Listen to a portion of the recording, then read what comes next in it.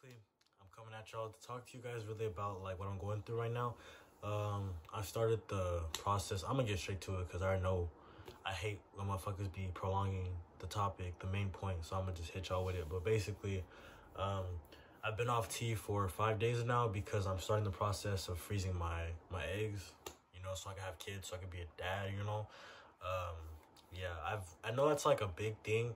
Like, to me, the biggest part of this whole process is the fact that like I really had to sit down and think about if I want kids, and that's like scary because like, bro, I'm 20 years old. Like, I'm not really tripping about having no kids. You know, like I say I want a kid, blah blah blah, but I don't really want no kids right now. So like, it was hard to put myself in the mindset of like, do I really want kids? You know what I mean? Like, I had to really think about it. Like, dang, how would I feel 10 years from now if I wasn't able to have kids? Like, if I didn't go through with this process, I wouldn't be able to have kids later on. Well, there's a high chance I wouldn't be able to have kids just because, like, me being on T for that long. I mean, I could still have, anyways. I wanted to do this now to solidify the chance of me being able to have kids, or at least give myself a higher, you know, option or higher chance. Not option, but yeah. So yeah, I made the decision that I wanted to have kids. So this is what I have to go through to have the kids. So basically, I have to be off tea because they're gonna like freeze my eggs and take them out of me, and the tea doesn't really like go with the eggs type shit. I mean, like the testosterone could hurt them, so it's not like a good I guess environment if I was on tea. So I have to be on tea for a minimum of 5 weeks. So this is my 5th day, and I'm just gonna tell y'all some of the things I've been experiencing, bro. Like, literally, the one thing that I've noticed, like, besides like feeling like less energy or just feeling like emotional, blah blah, the one thing I've noticed that is just so prevalent is the fact that I get heat flashes. Bad, bro. Like, I've literally had like 5 today, like more, bro, probably like, bro, it's so bad. Like, I'll just be chilling, right?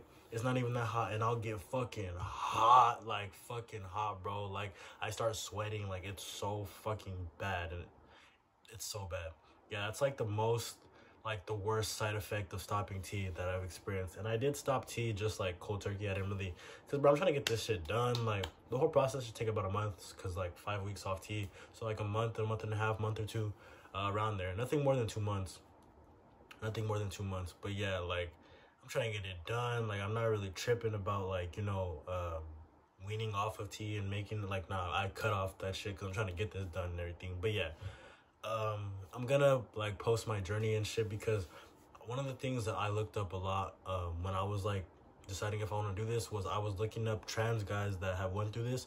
But for me, it's different because most trans guys do this before they even start tea, and I was given the option before I started tea. But 2.5 years ago, when I wanted to do the egg freezing process, it was all out of pocket. No insurance covered it, and yeah, I didn't want to do that. It was like 8,000 out of pocket. I was 18 years old without 8,000 in my pocket, so there was no way that that was gonna happen. So I kind of just started tea and like, you know, pushed the idea to the back of my head. But like, especially too, because I was 18, right? I couldn't fathom the idea, like having to be hit with the like task of deciding if I want kids at 18 years old. It just wasn't like it was a lot for me. So I was just like, man, like, fuck this, I'm gonna just start tea and see what's up later. And here we are later. So now,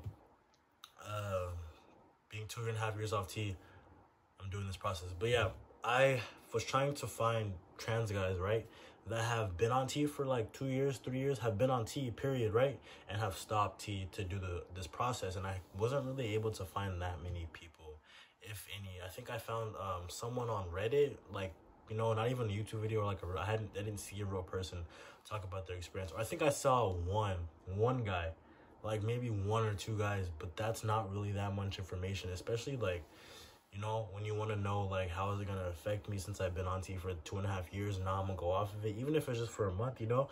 And one of the biggest things I had to face was like the psychological part of it. Like, I know that in a month I'm not gonna look different. Like, 2.5 years of tea and the changes are not gonna reverse in a month, right?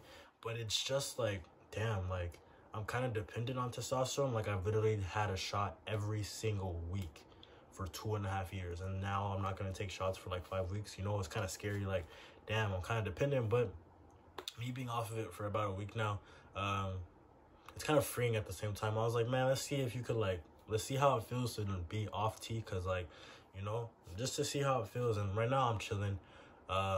Yeah, I know the most thing that'll probably affect me is like emotionally. Like I might feel a little more moody or something like that, but we'll see. I really can't speak about it until it happens. But yeah, I'm still going to the gym. Basically, still doing everything that I did before tea.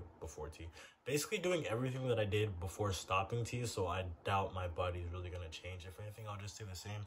Um, Testosterone definitely does help muscle come in faster and all that stuff. And yeah, you know what I mean. You know what I mean. But now I just gotta put in the work hella hard, and I'm cool with that. So for a month, I swear like this is for like a year, but still, it's just a psychological thing. Like it's just a lot to know, like, I'm not on T no more. Like, my T levels are kind of low right now. Like, that's kind of weird to me that, like, testosterone is not dominating my body. Like, I'm used to that feeling. I like that feeling, low-key, high-key.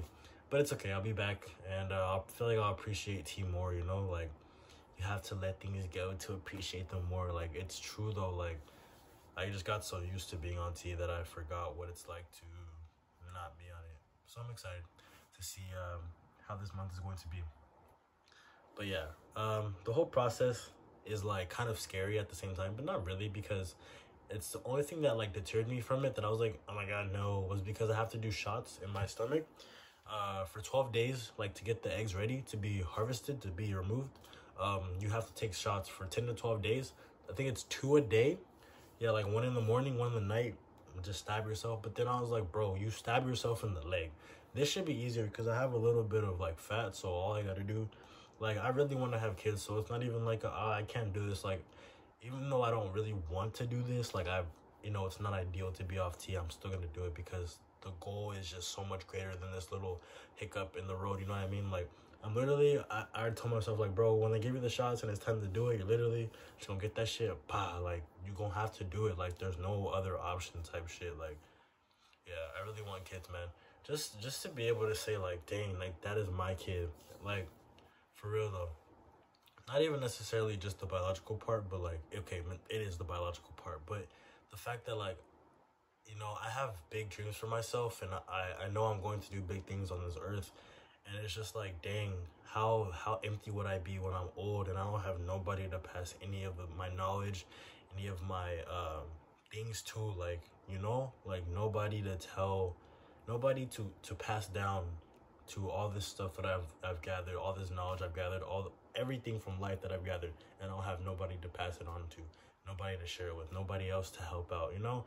Like, that don't sit right with me. Like, when I know I'm not really here to be the biggest star and shit like that. Like, it'll be cool when it happens and all, but, like, I'm really here to, like, leave a mark in a good way to, like, you know, at least help people and, like, understand life, because life is hard, man, and I just want to be able to, like, you know, pass down, like, some of the tips, I guess, to life, and just open people's eyes so people know what to focus on in this life, because there's definitely gonna be life after me, and I just want to, like, have that peace in my heart knowing that I left something that's, you know, valuable, not just, like, money-wise or property-wise, but, like, knowledge and tips and, like, you know, things that, like, feed your soul type shit. Like, that's what I'm after. That's really what I'm after.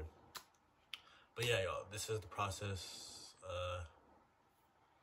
Day 5. I don't know how long this is gonna be, but I'll keep posting YouTube videos. I just want to document this because this is pretty cool, man. Like, this is going to lead to something way greater in the future, so I'm gonna document it. But yeah, thank y'all for watching, and I'm about to go back to editing this video I'm editing. Y'all will probably see it in a bit, but yeah, peace out. Yes, my video was recorded on the floor because I couldn't find no good lighting.